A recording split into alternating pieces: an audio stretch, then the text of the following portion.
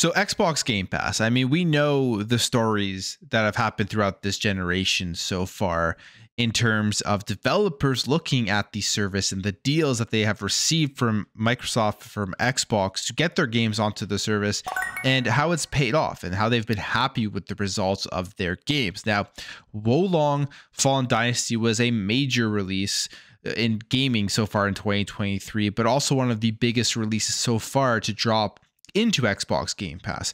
And it's also a Japanese game. And now we know from KOEI TECMO that they're interested in bringing more games to Xbox Game Pass and to PlayStation Plus Extra.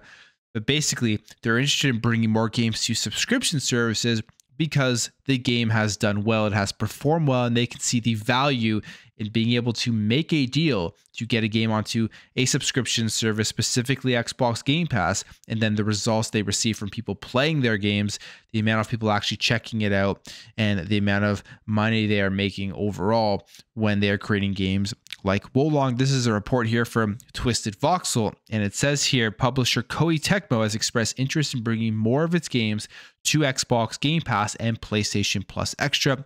In a survey regarding its recent release, Wolong Fallen Dynasty, KOEI TECMO has asked respondents which of its other titles they would wish to see on premium game subscription services, such as Xbox Game Pass and PlayStation Plus Extra. And right there, they know that fans enjoy these games landing onto these services. I mean, why wouldn't you when you're paying a fraction of the price you subscribe to a service that gives you access to a ton of games? The value is incredible. I mean, particularly on Xbox Game Pass. And then you get to actually play these KOEI TECMO games, brand new day one releases. And it'll be very interesting to see what the results of this survey is. We don't know that yet, of course, but I'm sure a lot of people are going to be choosing their favorite games to land on their specific subscription service, whether it's PlayStation or whether it's Xbox. And I can see KOEI TECMO looking easily into both because, I mean, yes, they are Japanese games. They would do well on PlayStation Plus Extra as well. But if it wasn't for, I think at least, if it wasn't for the success of Wolong Fallen Dynasty on Xbox Game Pass, they probably wouldn't be looking further into putting more of their games into the service. One of the main things as well with putting games into Xbox Game Pass is it's that word of mouth marketing. I mean, Wolong Fallen Dynasty, we had that initial marketing from it. I believe it was at the Xbox showcase earlier or later last year, a summer showcase. I forget which one it was, but that's where they announced that the game was coming on to Game Pass in 2023. A lot of people were excited about that, especially coming off of the hype of Elden Ring. So the Soul style of games have a lot of popularity now. A lot of people that had never played a Souls game before jumped into the first time in Elden Ring and then were instantly fans of that style of game. So a lot of people were looking forward to what's the next game in that genre that they were going to be able to play. Wolong Fallen Dynasty pops up and announces coming to Game Pass, and a lot of people got excited about that. But in general, besides the announcement of it coming to Game Pass, there wasn't that much marketing for the game. At least I didn't really see or think that there was like a huge marketing campaign going alongside the release of this game.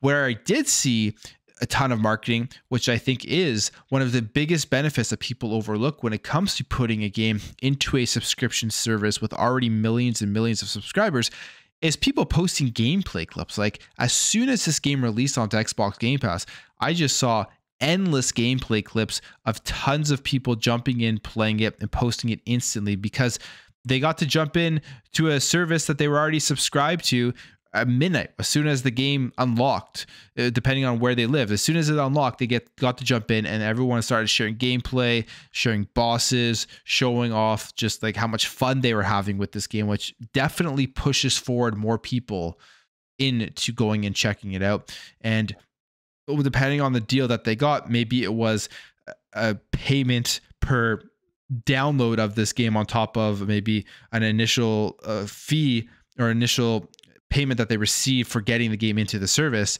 It's going to push these developers and these publishers to looking at these big multi-game subscription services and thinking, is this the better option for the releases of our games, or should we just be releasing it at full price and hoping that people go out and buy it? And I think right now and going forward, for a lot of these, I would say it's AAA games, but just don't have as much hype as some of the massive games that do come out, that have been coming out. Like, for example, Resident Evil 4 remake. That game is just massively hyped up. That didn't need to go into a subscription service. They already sold 3 million copies. But would Wolong Fallen Dynasty be doing as well as it is right now if it wasn't in the Xbox Game Pass day one release? That is a question I'm sure they look at. And I think the answer to that question, especially because they're asking in this survey, what other games people want from Koei Tecmo into the service, I think the answer to that question is it was definitely very beneficial for them launching this game into Xbox Game Pass, and going forward, they'll probably be looking to bringing more of their games over to the service. So I think this is awesome to see. And again, this is just one of the many examples we've seen throughout this generation. And it always goes back to that debate that people are always having. It's like, I guess it's not really the console war debate anymore. It's the subscription wars debate, where you have one side of people saying that subscription services is killing gaming. It's cannibalizing sales. It's making developers not want to put as much effort into their games and put as much quality into their games because they aren't going to be making as much money. Then you have other people out there who are showing and talking about, like, actually using the developers who have come out and said that the subscription service has helped these companies make money and has helped them with future iterations of their games. And they would strongly consider putting a lot of their future games into Xbox Game Pass or even PlayStation Plus. But I'm going to leave that there, guys. Let me know what you think about this, and what Koei Tecmo games would you like to see going forward coming in to Xbox Game Pass. If you enjoyed this video, hit that thumbs up. If you're new here, hit that subscribe, and I'll catch you guys in the next video.